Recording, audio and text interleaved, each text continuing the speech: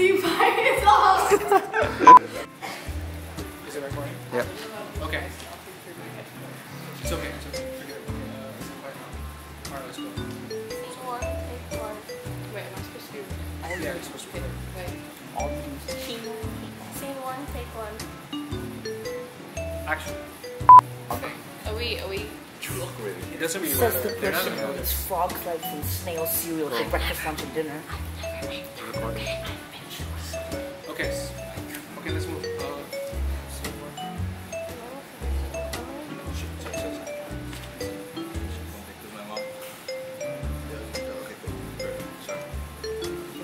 You miss your mother. Can you not remember anything else? Like, okay. Scene one, roll two, take one. Action. He can't see it. Yeah, but like the side. Scene one, roll two, take one, action.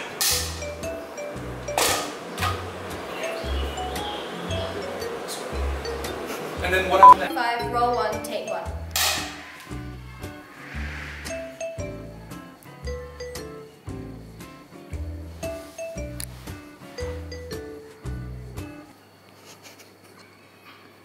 Can we retake the scene? Yeah. Scene one, take. Scene one, roll two. Some random. Show me the bath. Sophie. So alright, back to it. Done. Wait. Perfect. The teenage. That's 4 squares. 3. I think I know what I did. The first time where you go outside, pan him, show him, and then show me.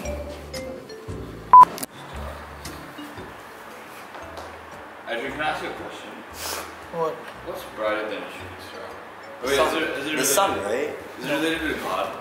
No. It's not related to physics. Is it related to you? Yes, but I don't think any of you will know this. My brain? Even Viraj, you're pretty close to me. Are You you don't. Catholic or I'm Catholic. Kevin. Kevin is not brother. Lately, I've become very religious. Good. That's good. So what is it? It's okay. Move. I'm dying. I'm actually dying. I actually don't. I'll tell you later. Oh, promise? I'll tell you later. Promise. We need to. Ah, fuck. Come on, turn. There we go. Come on. Oh, come on. You have one job. There we go. Welcome to the Set of Cycle. I am. Come on. Look at me. There we go. Welcome to the Set of Cycle. I give up. Welcome to the Set of Cycle. I here am Viraj Jaswani. I play Dr. Marco. Yo, Mons, quite the detective you be. I be telling you to stay away. Dude, back off. What is a mosquito? Yeah, don't move. Wait, where's the? Did you take the pen? Where's the pen? It's in your bag. Which one? In your pocket. Hey, I did it.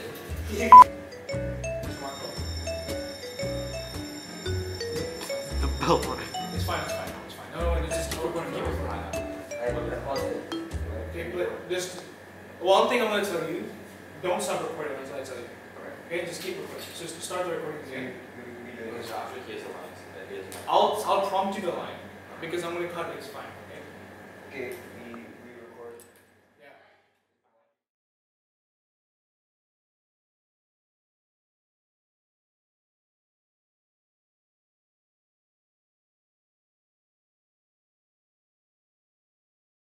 Hey there. What's going on, guys? Thank you so much for joining me on this wonderful journey that I've been through. This is Cycle, the documentary. I would just like to start off by saying thank you so much to those people who have supported me with the making of this film when it happened, especially my school, all my friends and family, pretty much anyone who's given me hope over the past 3 years, really, about this film. And it's kind of that expectation, that support, that love that you guys have shown that has brought me to this place where I can really make this for you guys. And I really do appreciate that. I'm quite happy and thankful. and that support is going to help me out in future projects that I work on. Obviously, it's not so professional as if it's a proper documentary, but it is something that I've wanted to do as opposed to the traditional film method. Because as you all know, I wasn't really able to complete the film up to my standard, or up to any standard to begin with, because really the story was there, I had the screenplay, but unfortunately I didn't have the manpower needed or the resources after a specific period of time, and that's because of the COVID-19 pandemic, which is the main reason why this happened. Anyway, obviously this story is centered around my school, which I am no longer in because of my graduation last year. The movie initially started in 2019, the short film, I shouldn't say movie, the short film. The idea came to me in 2019, around the beginning of the year, and later that year, the same year, I already had all the designs planned out.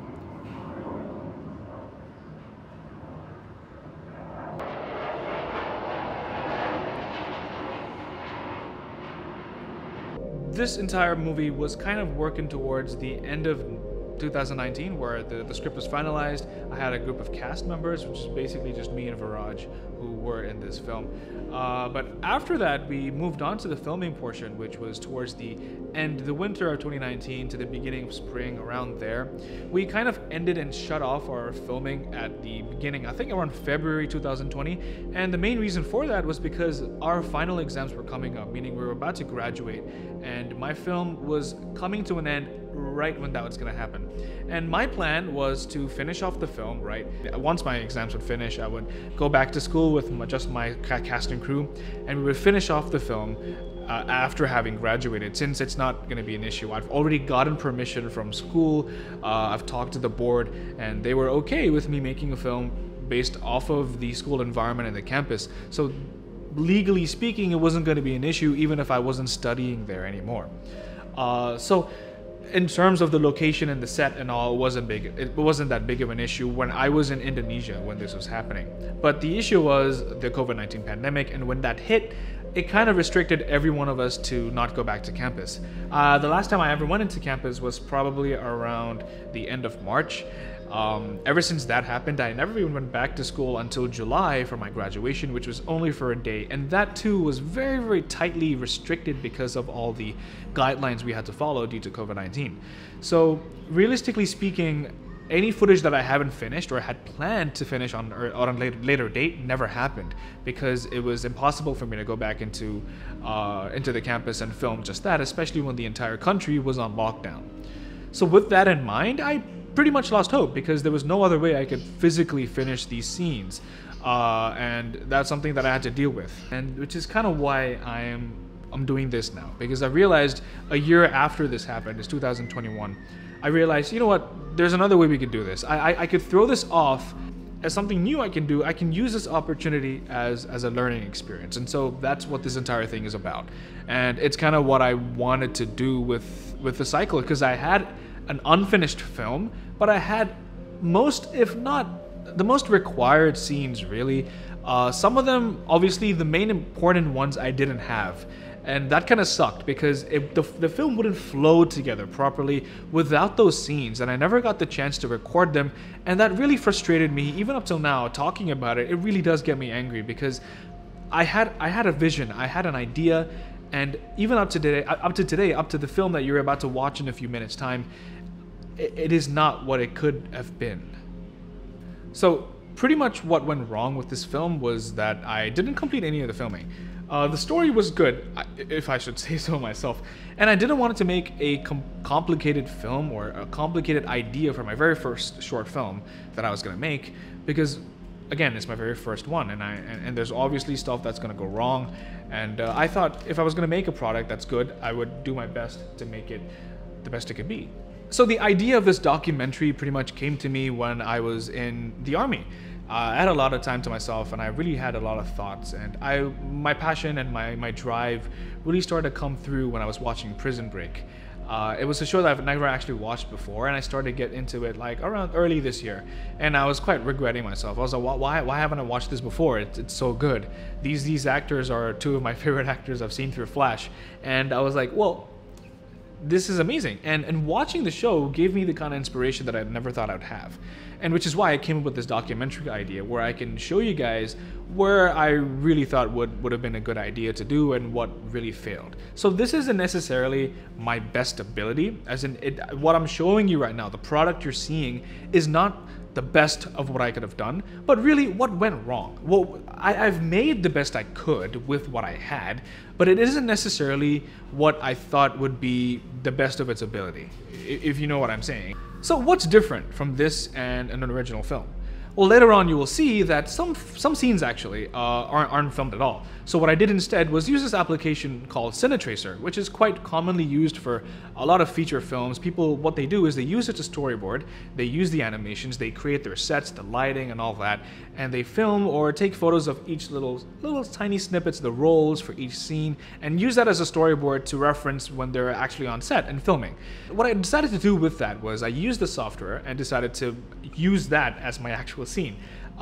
Because the good thing is most of the sequences were motion sequences, and the Cine did a pretty decent job at doing that. So I had to go into the reality of Cine and work through that application. And so I used it to pretty much get this idea, get an idea of what the environment would have been like. I tried to recreate my school sets as much as I could with the amount of stuff that was available to me, with the materials that was given to me in the game, and anything else that I could use to create the sort of the ambience that I'm looking for. And that's pretty much what I've done, what I've accomplished with that. And anyone who's been to my school would know that it looks kind of similar, or the most similar to what I've tried to achieve. And that's pretty cool because it also allowed me to experiment with something I've never done before, which is Cine and using that animation to, embed that into my live action short film. It was quite intriguing and quite interesting. So the storyboard thing is what I was going to talk about next. The final scene of the film is actually really different. What I've shown, what the final product that I've given you guys in the short film is very, very different. It's actually one of the most stupidest things I've ever done in my life, if I have to be really sure. One of the processes, or one of the beginning processes of my filmmaking is pretty much making these storyboards, right? I like to draw things. I'm not really good at them. That's an entirely different topic, but I tend to write them down and draw down each little role for each scene, because that shows flows, that shows pre-planning. Pre-production planning is by far one of the most important things in filmmaking, and without a proper plan, you're going to be, really lost on set. And what we try to do is save as much time as you can on set, because you're taking up time of the entire cast and crew. And for me, because I'm not paying anybody, because I'm not getting paid for this either. So I'm not only producing my own film, which I'm not making any profit from, but I'm also not paying anyone who's helping me out here. So anyone who's doing jobs here for me, as in the cinematographer, the musician, any other actors here, they're all doing it as a favor for being my friend.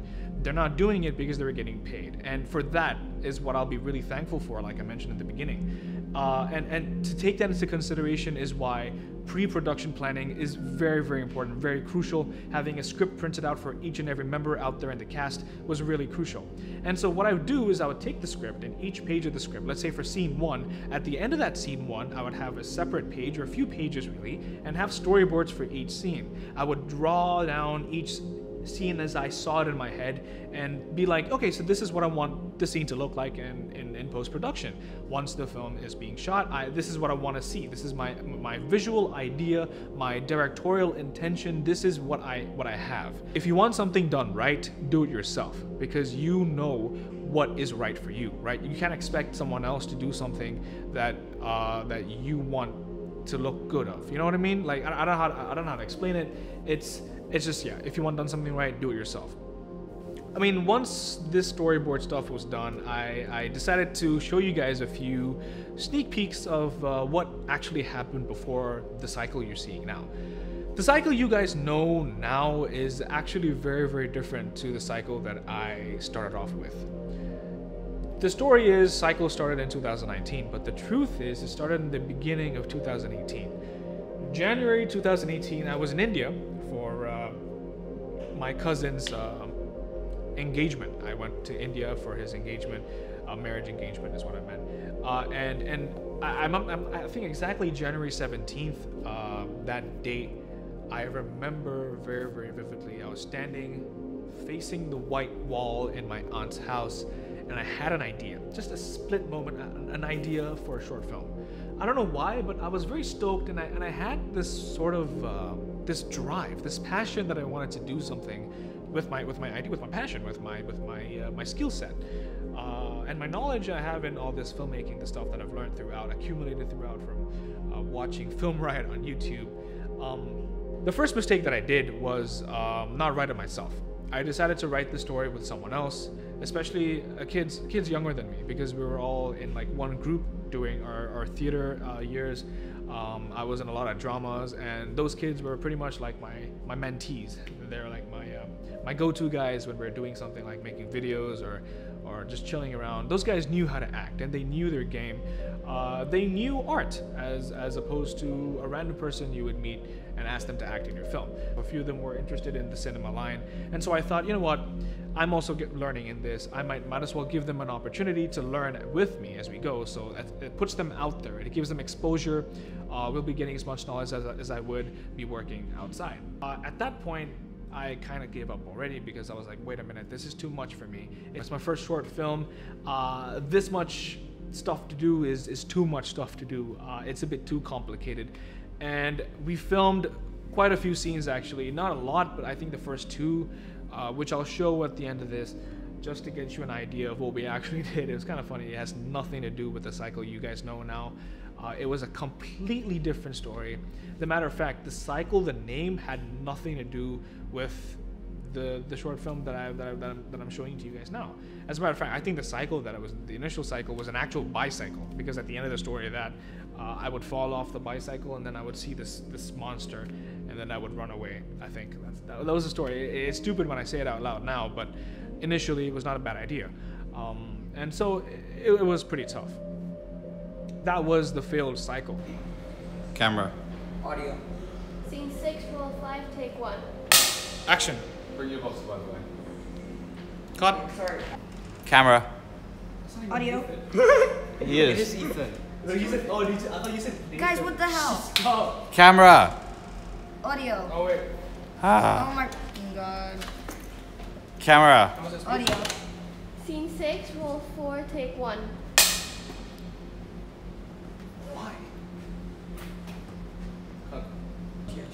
Camera. Audio ready. Scene 6, roll 5, take 2. Action. Bring your box. No. No. You said action, I was so good. Yeah. And actually walk Do I it. delete it? No. Just Wow. keep going. Just keep. Okay, redo. Bruh. It doesn't matter. Redo. Do I delete it though? Yeah, just delete it. Oh, do I just keep it going? Just keep it going. Have you stopped it? Yes. Is he recording again? That's why. Redo it. Look, that's why. Next time, don't stop it. That's why I took away your phone. Okay, redo. Yeah. 3. It's recording? Yeah. Action. Camera, I mean. No, I'll say action. Wait for my line. Sophie. Camera. Audio. Scene 6, roll 5, take 3. Action. Bring your water box, by the way. Cut. And that's pretty much the issue. That was the problem with it, and I moved on. I stopped for pretty much 6 months, I think, because that was around 2018. By the time I finished filming a few scenes, it was already around like May, June, and I stopped because I gave up and it wasn't working. And that's when, in 2019, guess where I got the idea again? It was in India, because I was there for the marriage. I was there in 2018 for the engagement, 2019 for the marriage. And around that time, I got the proper idea of a story that makes sense to the cycle name, and actually is a film that I could have produced and made, and it would have been so awesome. I wanted it to be as Hollywood as possible. I wanted it to be like a proper film you guys would sit down in the theater and watch, because that's the kind of ideas that I had, and it would have made sense. But obviously what you're seeing now is not what I thought I had in mind, but that's fine, because that was part of the process that I learned.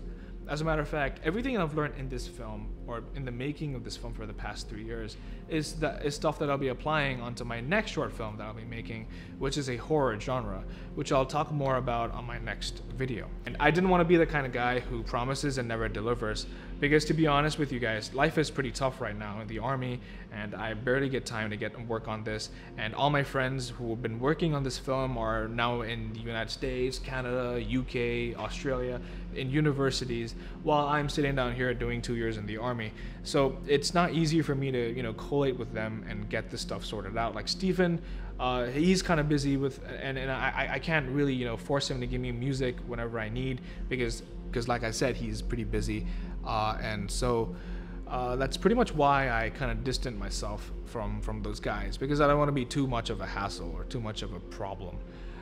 Anyways, guys, I don't want to waste any more time. I know you guys want to see the actual film, so I'm just gonna go ahead and stop this, because it's time for you to watch what I've given my best ability to fix it as much as I could. So here is Cycle, what it could have been, what it should have been, and what it is.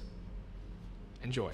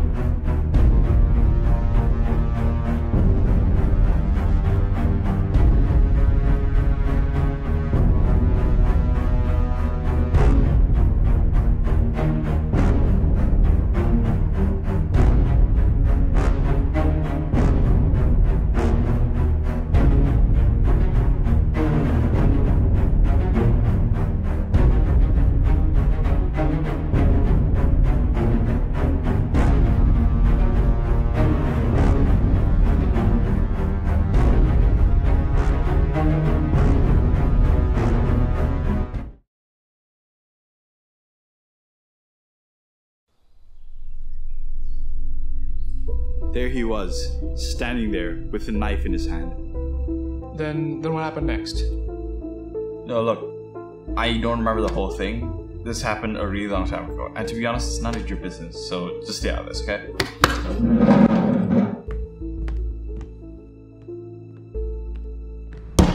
Nothing on the internet.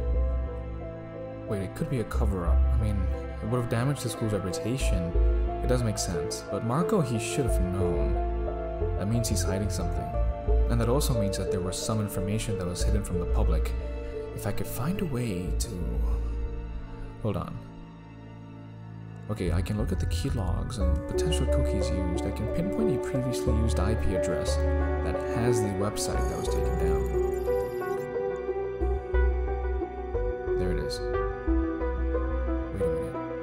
18th of July, 1999, the date of the murder. Okay, I can use this to check all the events that occurred in school that day. 18th of July, 19... It was a Sunday. What was a student doing in school on a Sunday? Hold on. The library had just finished being renovated. Oh, it was a reopening. Okay. Library. I should probably check the book logs. Hold on a minute. 18th of July. This one book was stamped 3 times in the span of 8 hours. Huh.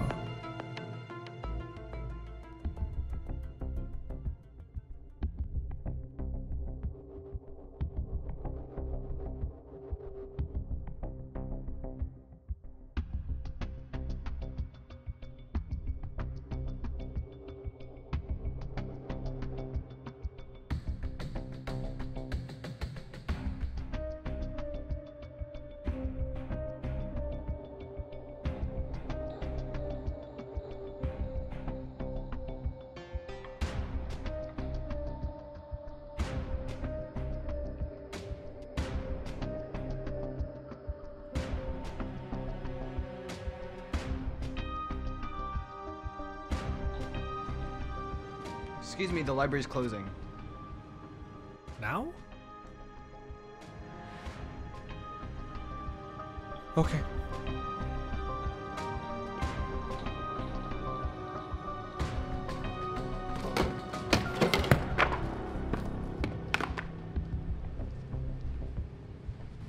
Sir, what happened? The books.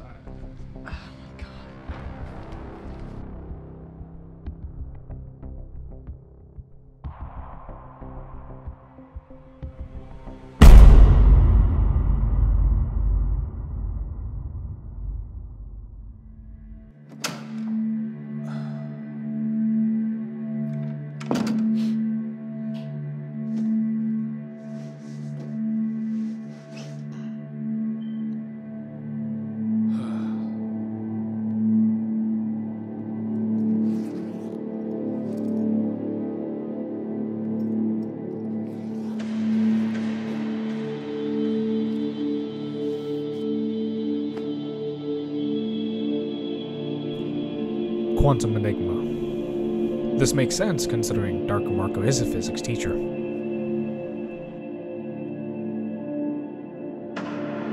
Page 6. What is this? Chinese? This is Chinese for glue. Glue. That doesn't make any sense. But page 18. It's an ancient symbol. From where? Of course, it's a Peruvian symbol. This is actually one of the most well-known ancient Peruvian symbols known to modern mankind. It's the earliest notation for a projectile weapon. In other words, a gun. Hold on a minute. 9/18. These pages are consecutive. 9/18/1999. Could it be the date? It must be. Page 99. There must be something there. Marco. Ever since that day, he's had short-term memory loss. He has to have used it to somehow keep track of the event. Something's in this, and he's hiding something from me. I need to find out what. Hold on, what is this? Wait, this is the logo for Project Ned. Dr. Marco talks about it all the time. He is obsessed with the research. He must have been using it as a form of memory technique. It has to mean something that resonates to some form of... Wait. I've been looking at this the wrong way this entire time. He does have short-term memory loss, yes, but only about that event, and only of that event. He's trying to remind himself of something, probably about something that he has that he shouldn't be having. Something that he never disclosed in the date of the letter, and has got to great lengths to make sure no one found it. Whatever it is, wherever it is, it's in this book. 18 said gun. 99 Project Ned. 3 what? That genius son of a bitch. He's talking about glue guns. Where would I find glue guns? I find glue guns in the design technology room. Which means the 3 stands for the room number. Luckily I have the school's blueprint. I can use this to find where DT3 is. 1, 2, 3. That's it. That's where I can find my next clue. Huh.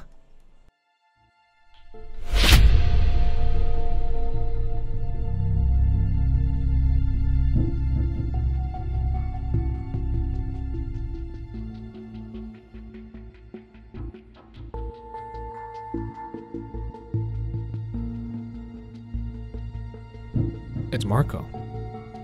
What's he doing here?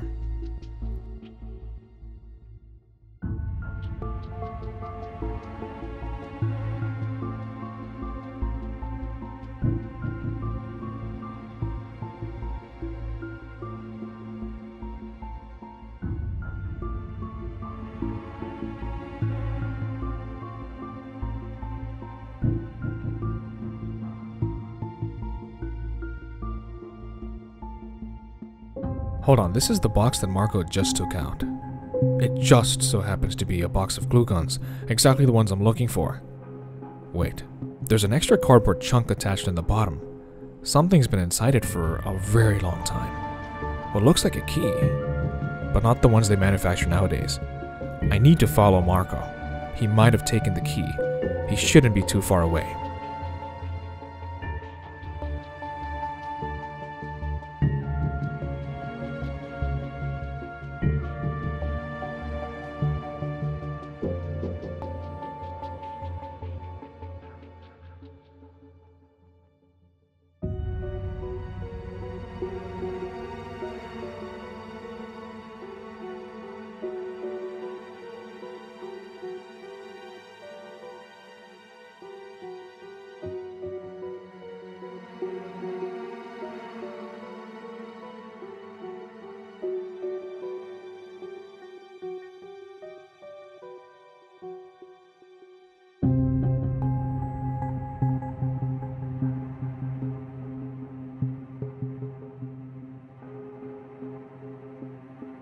Marco goes to his desk to find his drawer to check on something that belongs to him.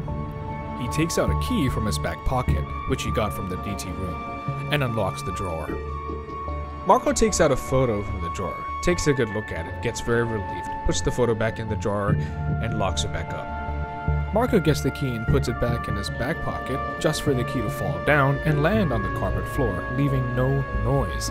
So Marco is unaware of this and continues to walk and leave the room.